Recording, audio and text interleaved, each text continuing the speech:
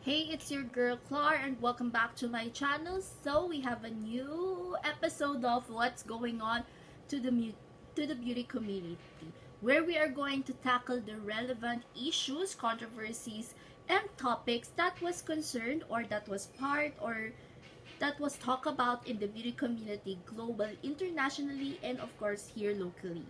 So kung gusto niyo panood tong next episode of What's Going On to the Beauty Community, just keep on watching. Welcome to the new episode of What's Going On to the Beauty Community. For this episode, we are going to talk about the standards of a beauty pageant or beauty queens with a substance, and particularly Miss Universe. So, we are going to talk about beauty queens with beauty pageants right now with a substance, or standards of a beauty pageant to win a beauty to win or I should say, in short, standards to become a beauty queen. We are going to talk about here. And of course, Miss Universe. One pageant what we are going to talk about here is Miss Universe. Let's go with the to win a beauty pageant, you have to be a beauty queen with a substance. This is now a relevant topic already. Kahit beauty community lang yan or what. Beauty community, talaga, number one pinag-uusapan dito, beauty pageants.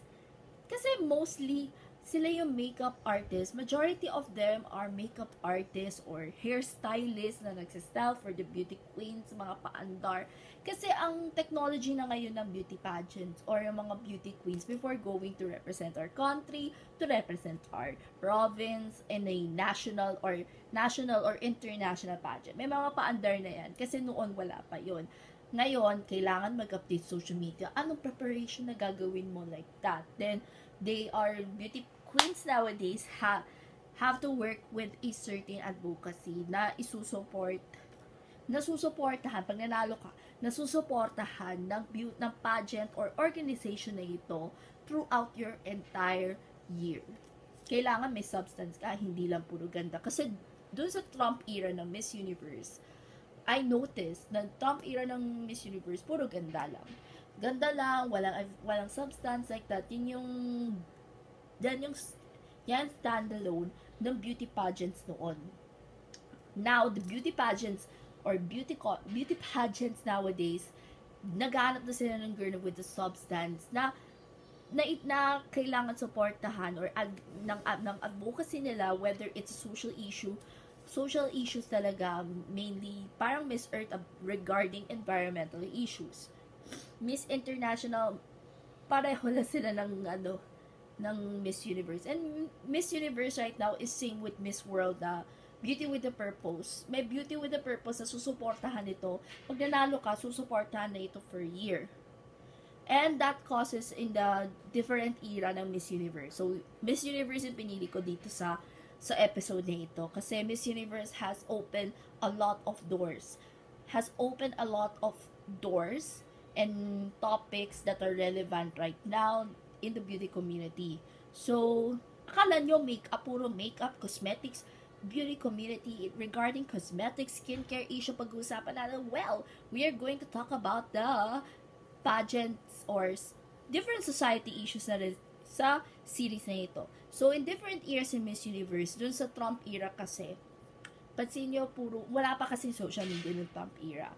Yung the way na pagpapanalo sila ng girls is tipo lang na pang Victoria's Secret or model material yung pinapanalo nila. While ING era, yung era nila Pia Catriona, it's just like a baby step.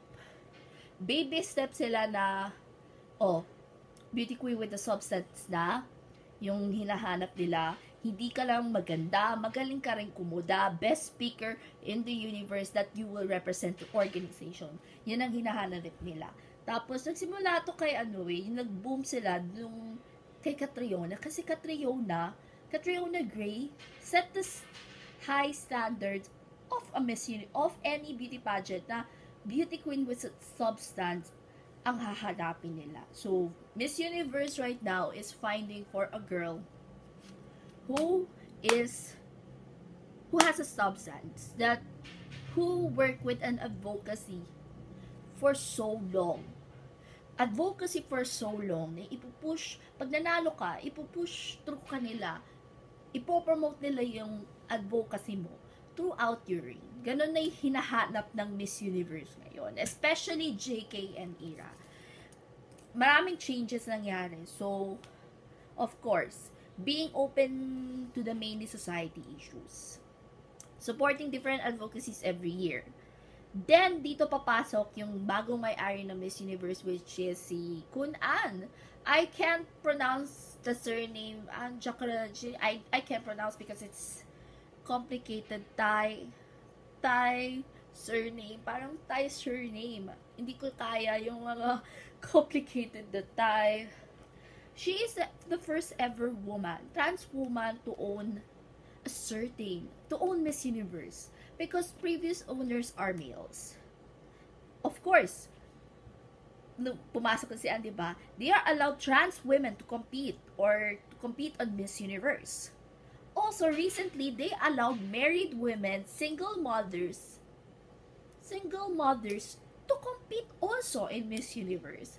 That is a great move for a pageantry because no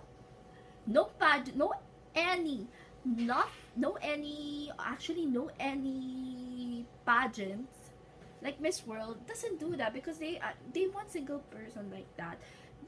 Miss Universe did that because mothers or married woman doesn't have the opportunity to represent our country, to represent a dream that they want to compete in Miss Universe. So next one is age increase. I hope that Miss Universe would stand this because Miss Supranational had increased their age limit to compete in Miss Supra, like that. To compete in Miss Supra. I hope that Miss Universe would do that because there are many girls from each country that are over age from 28 years old doesn't have the opportunity or to show to everyone that they are deserving to compete or to compel their dream to become a Miss Universe. Actually, mostly girls nowadays are dreaming to become Miss Universe. And one thing's for sure, beauty community always supports Miss Universe because of the advocacies or the vision and mission of the organization itself. So, this is just a pre-topic for Miss Universe in this episode because we are having Miss Universe season on November 18. I am going to support Michelle Marquez D, our Miss Universe Philippines, for the crown. I hope she will win the 5th crown. And of course, they are completing right now the roster of 2023 that will fly to El Salvador November 18. So that's it for what's going on to the beauty community, our episode for today. So I just want to say thank you guys for watching and I hope that I will see you again on the next episode. Bye!